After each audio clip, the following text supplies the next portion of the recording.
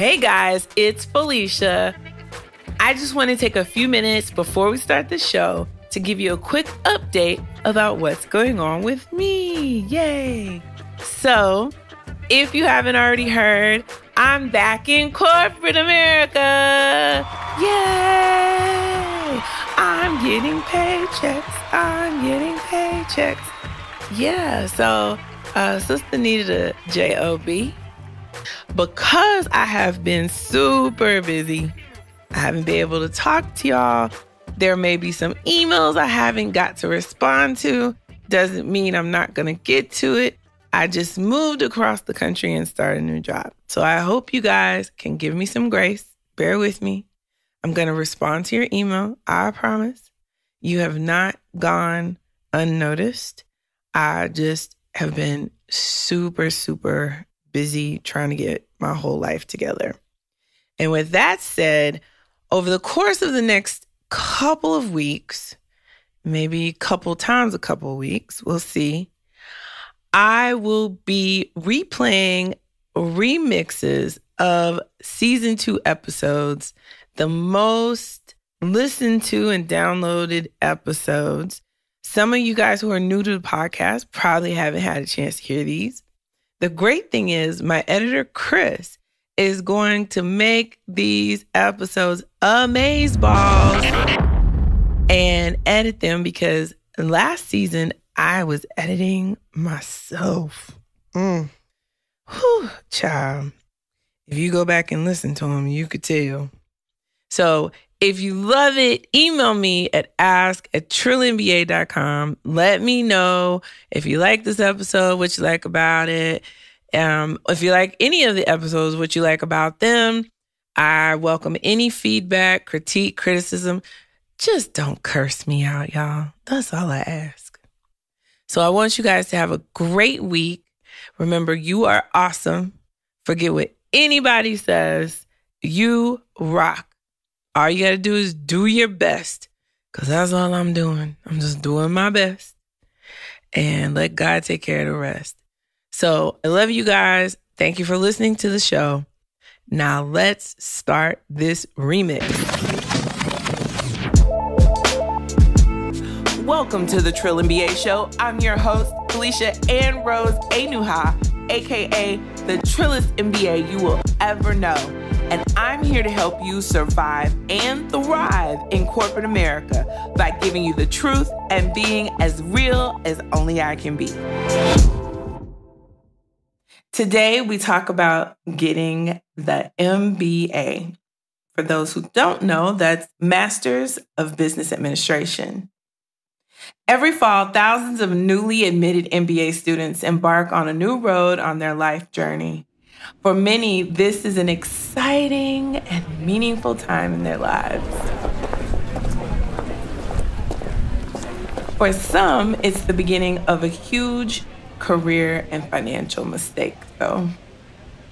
The question to ask yourself, is this a road I should walk down? Should you spend the time and money to gain an MBA?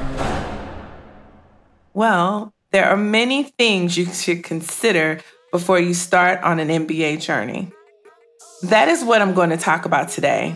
The good, the bad, and the ugly of getting the MBA.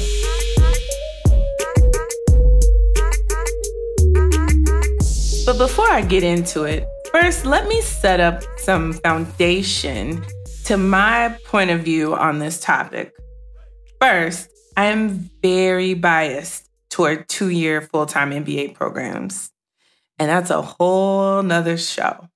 But I will say, unless you have a specific strategy and are 10 plus years into your career, executive and part-time programs just will not benefit you. Nor will they benefit your classmates the way that they are designed to benefit all of the students in the program. And you can fight me on this. I'm also biased towards top 20 MBA programs because the network and the ROI, which is return on investment, will always be exponentially higher over your lifetime than an MBA from a lesser ranked or non-ranked program. The power of the network alone at a top 20 school can be worth it, especially when you think about schools like Harvard and Stanford and Wharton. Those networks are so powerful that the cost of going to school actually becomes worth it when you have a strategic plan of action and you're intentional about what you're trying to get out of the MBA experience. So foundationally, that's where everything I'm going to talk about today comes from, that thought process. And I know a lot of you might be butthurt right now because you're saying, well, I didn't go to a top 20 school and I'm doing well in my career. And I'm sure you are. Where you go to school and what you're doing with your life, in all actuality, like the MBA should be icing on the cake. You're never going to have one thing that's going to stop you on your journey.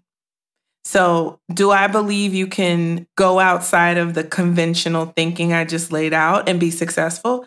Absolutely. If you look around, there are a lot of people who have no degrees at all, and they are highly successful in their careers, in their businesses, and they make a lot of money. So this is not the end all be all.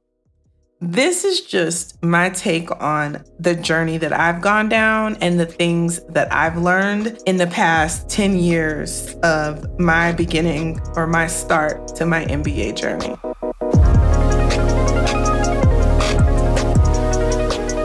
So first, we're going to talk about the good, and it's my favorite part, and it's the longest list that I have. I'll start with my story of why did I go and get my MBA, and I'm going to be completely trill about it. So I got my MBA because I wanted to make more money. Now, that's not the thing that you're supposed to say while you're on your journey, but that is the absolute truth. One day at work, I was working for a retailer that's headquartered in the South, and this was prior to me going to get my MBA. Two of my best friends had graduated from law school the same year. So this was 2006, and I'll never forget this. I got an email, and it said, "Hey, guys, let's go to Costa Rica for the weekend." And I was like, oh, wow, I've never been out of the country. So I would need to get my passport.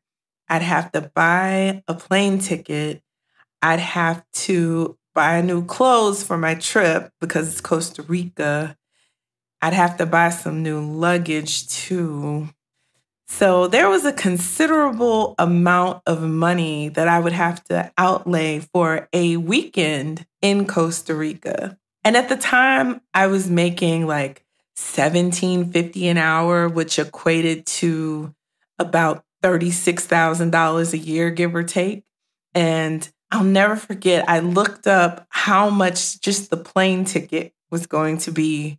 And at the time, I lived in Dallas. And the plane ticket from DFW to Costa Rica was like $700 and some dollars, which was $200 and some dollars more than my rent, because my rent was about $500 at the time. And I'll never forget that feeling of inadequacy that I had. And I realized, oh, this bitch is about to leave me. I'm about to be the broke friend. I was like, hell no. I'm not going to be the broke friend. So next thing I know, I'm studying for the GMAT. And that was the beginning of my MBA journey. I did not want to be the broke friend. And I wanted to be able to go on any vacation that I got invited to. Now, the funny part is, we still have not been to Costa Rica for the weekend. So ladies, you know who you are. We're going to have to remedy that. That was the beginning of an interesting journey for me. I ended up actually taking another job after that job to make more money, which still was only like $50,000 a year. And so then I realized, after doing my research, wow, I can make six figures like my friends that have these law gigs.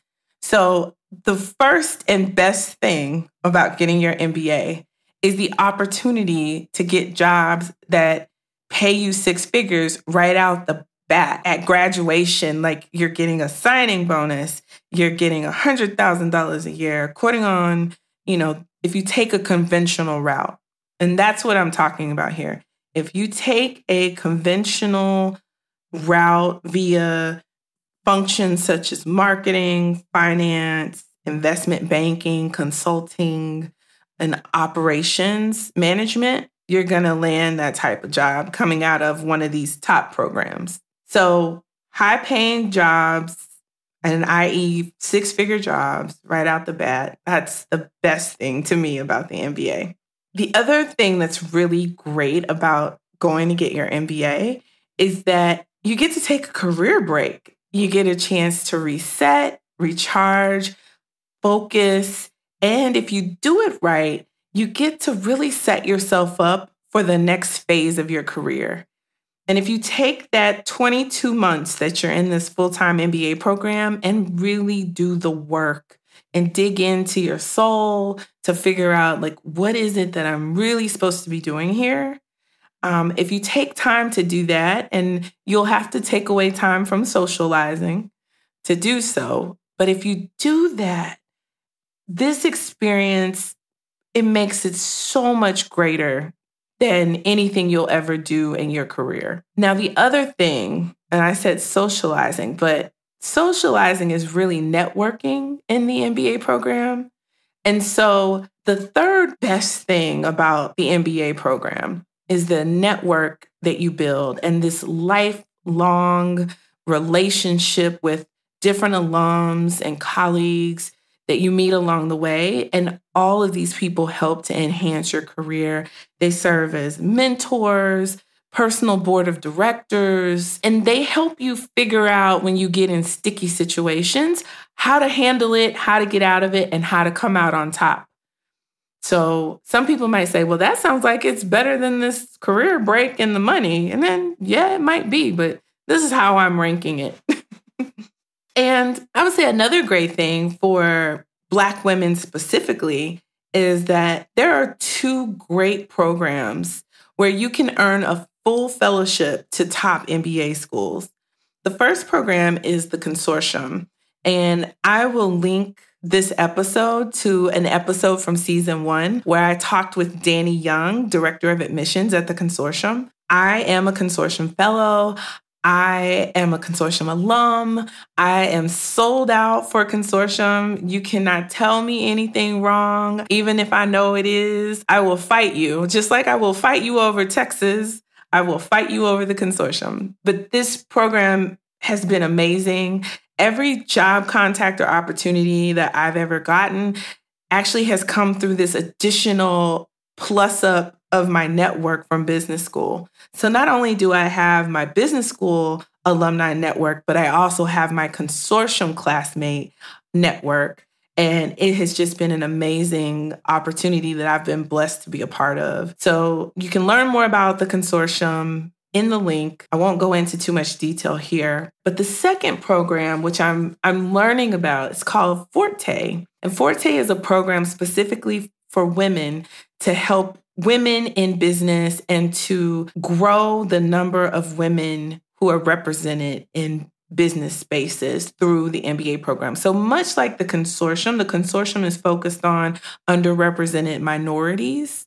Forte is focused on representation of women, which is still low, very low in the higher ranks of corporate America. So these two programs are truly doing the Lord's work. And I am excited to be affiliated with both. And I'll be happy if anybody wants to hit me up at asktrillmba.com. I'll be happy to connect you to representatives of each program if you are looking to get more information. But besides those two programs, there's lots of programs within different functions. Another organization I belong to is the National Black MBA Association. I am a lifetime member. It's been a great journey. We're doing a lot of great work.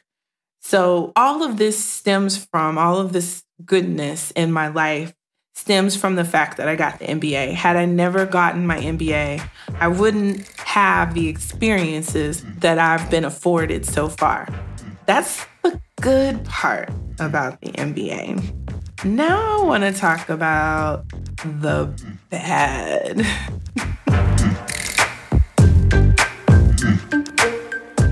First off, the worst thing about the MBA journey, in my humble opinion, is the GMAT. That is the absolute worst thing about it. The GMAT is a soul-sucking, unfortunately useless test, in my opinion, that allows business schools to somehow have another data point of criteria. Somehow it's supposed to make it fair, the admissions process, right?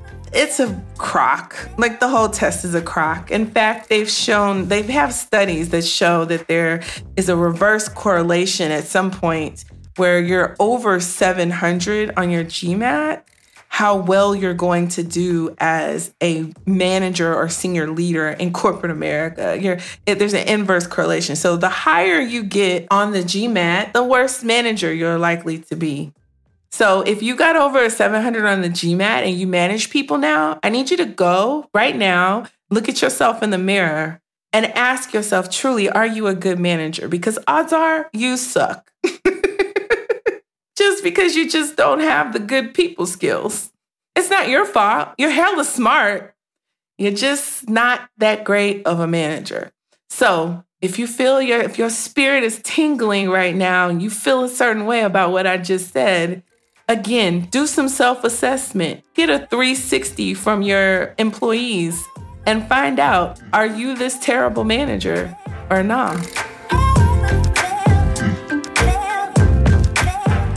The other thing that sucks about going to get your MBA is the actual application process. It's time consuming. There are these essays, these schools, it's a game. They expect to see and hear certain language, certain lingo in these applications in order to let you in. And you really have to ask a lot of questions, and you really have to be open to doing something different in order to get into the school that you really want to get into. And you have to figure out, what type of class is this business school building? And how can I make it shown through my application that I would be a perfect fit for that class? At the end of this, I'm going to go through the MBA game and how you have to focus on your best possible outcome. Because I know that might not make much sense. What are you talking about? There's way they're building the class, and do I fit in the class? What do you mean? After I get through the bad and the ugly, I'm going to break down the game of the MBA. But right now, I'm going to stick with the framework that I've started out with and finish talking about the bad. So the application process, the GMAT, bad. The other bad thing that's really bad is the debt accumulation. Even when you get a fellowship, guess what? Unless you have abundance of savings to burn through, to live off of for 22 months and some change until you start working again, then you're most likely going to have to take out some loans to get through so you can eat and have somewhere to sleep. Those things are important. So I got some student loans from grad school. They're manageable. They're not killing me. But again, I also had a full fellowship for tuition and fees. Now, let's say you don't have a fellowship or savings and you full on take out the entire cost of your 22 months of MBA program. God bless you, people.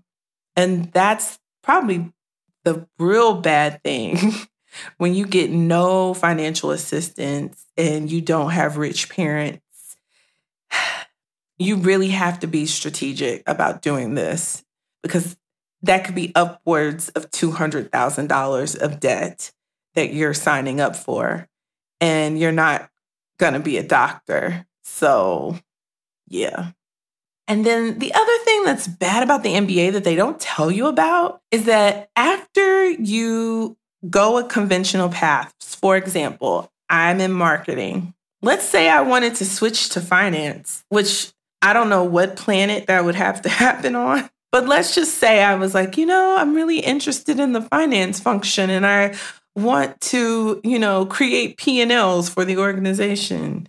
Yeah, you're not really going to be able to do that. Like I've yet to meet somebody who's successfully done anything like that. I think I might have met somebody who switched from finance to marketing, and that was an serious undertaking. But I have yet to meet that was one person. It just doesn't really happen. So it's kind of like once you're in a lane, you're stuck. And I don't like that. That just sucks. Just know that it's really hard to switch careers after you finish B school. So that's why you got to do that due diligence up front and spend that time to make sure that this is really what you want to get into. Now, let's talk about the ugly. There is a lot of BS that goes on behind the scenes of these MBA programs. And you have to make sure that you are not getting caught up in the mess. So your school choice and your rankings, unfortunately, they matter. And I know a lot of people, again, are going to feel a certain kind of way because they went to schools that weren't necessarily ranked, or they were more regional schools, or maybe you even went to the University of Phoenix for your MBA. Now, look, I'm going to tell you right now, good luck to you. You can do anything in the world that you put your mind to with your University of Phoenix MBA. You can.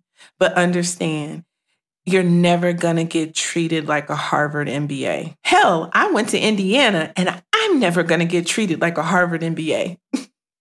Let's be real clear. Not saying that I'm going to be stopped in my journey, just saying that I won't get to experience some of the perks. And I'll probably have to work a little or a lot harder to prove myself because I don't have a Harvard or Stanford MBA. So understand it's hard to get into those schools, but once you're in, you're in. And that network and that name and that branding is so powerful. And let's be real, like, I'm going to keep it real. I've worked with some Harvard MBAs. I've worked with some people that went to MIT. Mediocre. Say it with me. Mediocre. Yes, ladies and gentlemen. Because you know why? We're all human beings and we all have our strengths and we all have our weaknesses. And a lot of the corporate game is about who likes you. And we talked about that in the likability episode. So if you have this name brand MBA and you're quite likable, you could get away with actually not doing much of shit at your job. And everybody will love the lack of production that comes from you because you're a likable Harvard MBA. Now, if you feel a certain kind of way about that, go look at yourself in the mirror again and let it sink in and work on yourself. Okay. Now, the other ugly truth about the MBA is that it is not, heed my words, not an equalizer for us Black women. It does not put us on a level playing field whatsoever. It gives us another checkbox that may open a couple of doors, but in actuality, it is not an equalizer. And let me give you an example. I used to work with a young lady who I actually really like. Just love this person. Cool as a fan. And I'll never forget my first couple of months at work. This person was on a panel for new employees. And she talked about how she didn't have an MBA and she was talking to the more junior associates in the company and that she worked her way up through the company and you don't need to go back and get an MBA to be successful. Now, what she didn't tell you was that her father used to be a senior executive in the company and had retired. That's what she didn't tell you. So it's all nice and dandy to tell people, you don't need this MBA. You can be successful. Look at me. But you got to put everything into context. What are the odds that my father is going to be a senior executive at any company that I'm working at? The odds are 0. Okay? Z and row, 0. So understand that within the company, she has this built-in network of senior executives who have respect for her father. And she does great work. Don't get me wrong. Like, she, as a woman, you still got to come in and bring the brass tacks, right? Like, she ain't mediocre at all. But I think she did a disservice, especially to the junior associates of color who were contemplating getting their MBA. No, boo-boo, you're going to need your MBA because your daddy didn't work here, okay? So let's be real clear about it. And that's the ugly of the MBA. We needed to check the box to get in the door. It's not something that we can go without in certain spaces. We can't just rise the ranks. We'll get beat out. It'll become a reason to not promote us. Well, she doesn't have her MBA.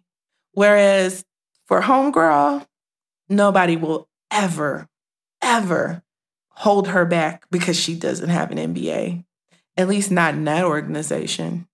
Now, I will say, let her try to go outside that organization and see what happens. She has good experience. She might make it. Who knows?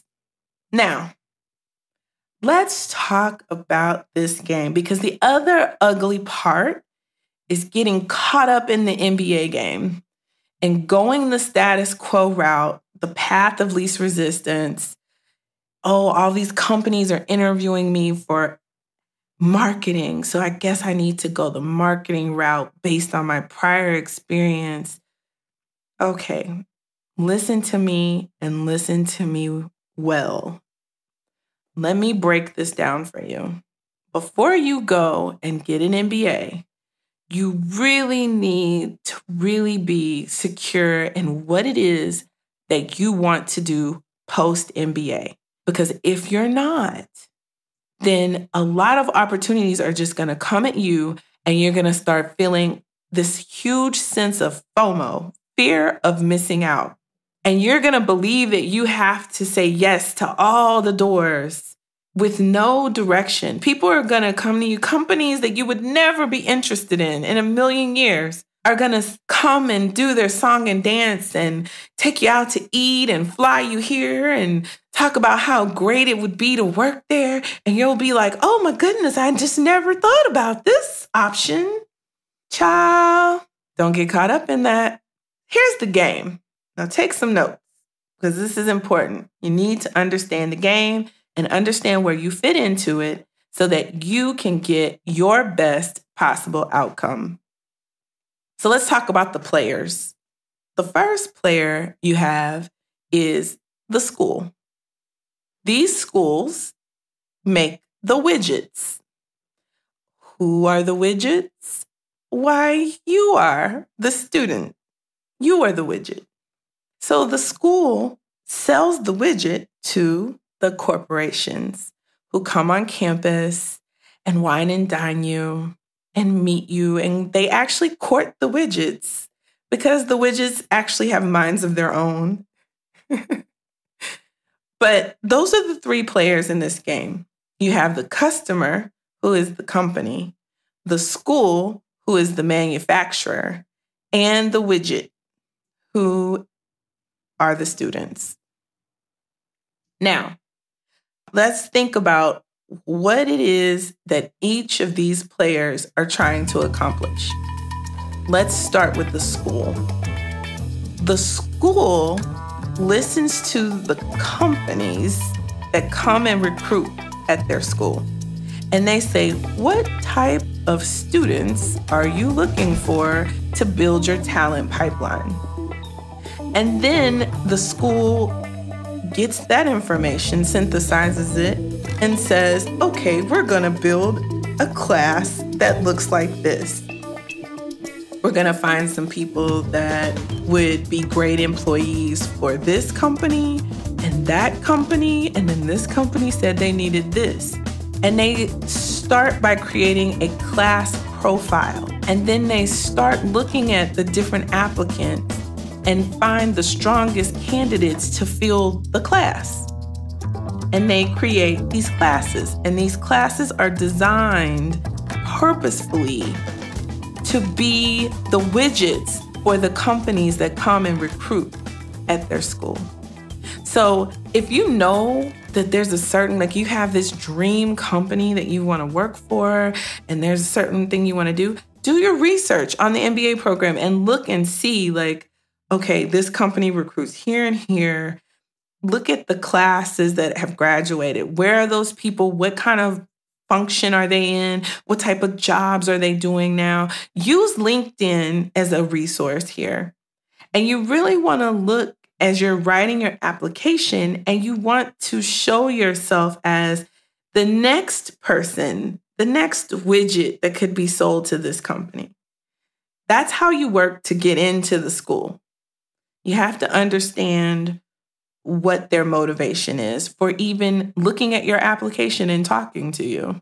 With the companies, they're trying to build a certain talent pipeline. Now, that's a little bit harder to understand unless you know somebody who works for that company, and then you can get a sense of what type of employees are they looking for, and then you can start working backwards to tie that together in the rhetoric that you hear from the school and then the rhetoric you hear from the company.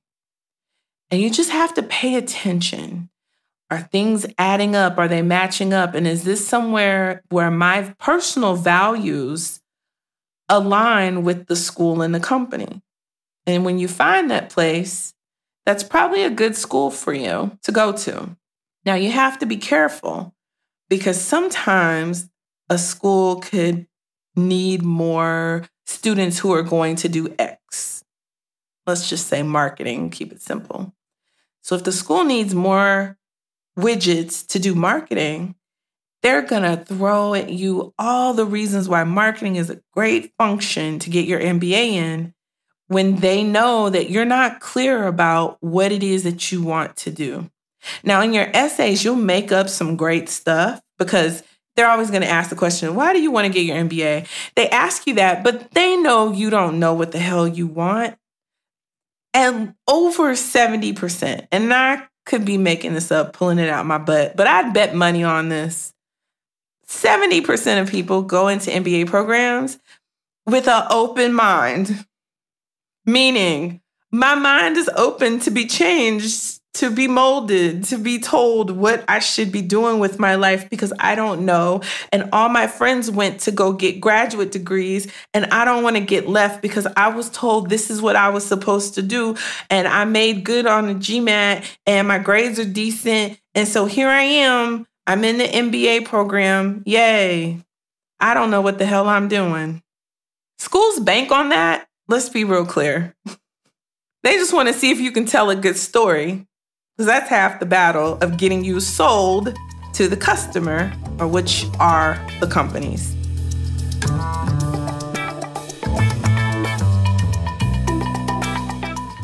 So now that you understand this MBA game, your goal should be to set yourself up for your best possible outcome. This takes a lot of time and a lot of soul searching and a lot of research. Don't skimp on this, whatever you do. Because what'll happen is either you do the work before you get your MBA, you do the work while you're in your MBA program your first year, or you get out, you're in a job, you're at a company that you should not be at because you let somebody con you into coming to the company. And you just thought this would be such a great idea. And then you look up 3 years later and you're like, what the hell was I thinking? Don't let that be you. Really work by after your internship, which is a good point to really sit there and sit with yourself and say, what did I like about my summer internship?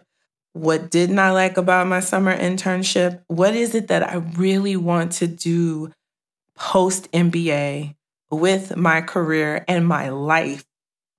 And don't waste time. Don't waste time doing things that you think is the right thing to do because you don't know what you really should be doing. Do the work. Do not go into this MBA lightly because this is your life. You've got to get intentional about what you're going to do with the time you've been given on this earth.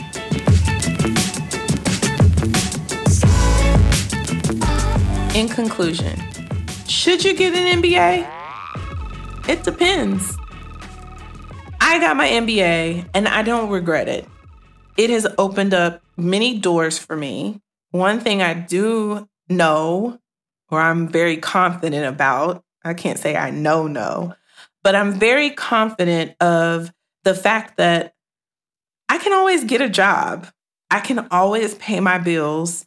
I can always get money. I have a certain skill set now that nobody can take away from me. And that gives me peace of mind at night.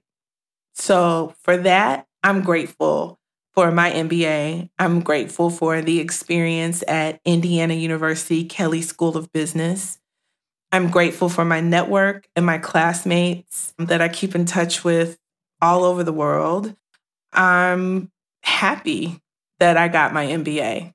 I just encourage you to do your research, do your work before you embark on this journey, understand what you're getting into.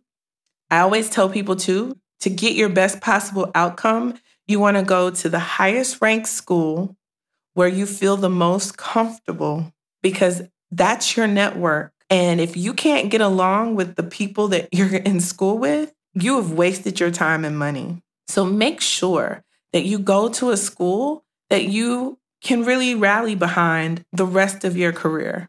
So, MBA or not, just know that I'm always here for advice.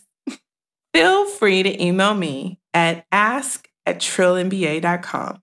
I'm happy to either answer your question or connect you to the right person if I don't have the answer. Again, that email is ask@trilmba.com. Until next time, keep it trill, y'all. The Trill MBA Show is a Fair World Corp. LLC production. Executive produced by Felicia and Rose Inuha. Sound design and editing by Chris Mann with Podshaper. Theme music is Kick Push by Ryan Little. Keep it trill every day, y'all.